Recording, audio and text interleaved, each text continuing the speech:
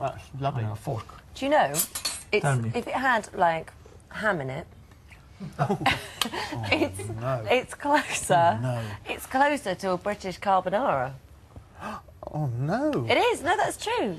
Oh, well, thanks. I'm glad you're standing there. Do you agree? Yeah. But you know what I mean? If my grandmother had wheels, she would have been a bike. You know, what, you know,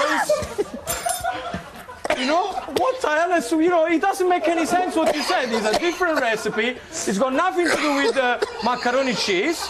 You know, what? How random is what... Can, please, anybody help me here in the kitchen? Oh, God, my God, he choked. Oh, man. Stop it. Oh, dear. Well, very good. OK. Yep. Okay. Yep. Then, yeah, there we are. you can put a ham at home if you want. Excuse me. Well, you nearly polished both of us off there. That's great. Terrific. Gino, thank you. Okay. It is absolutely sensational. It's lovely. It's really good. If you would like to cook Gino's ultimate macaroni cheese, then you will find the recipe on our website, itv.com/thismorning. If you're a Sky satellite viewer, then you can press your red button.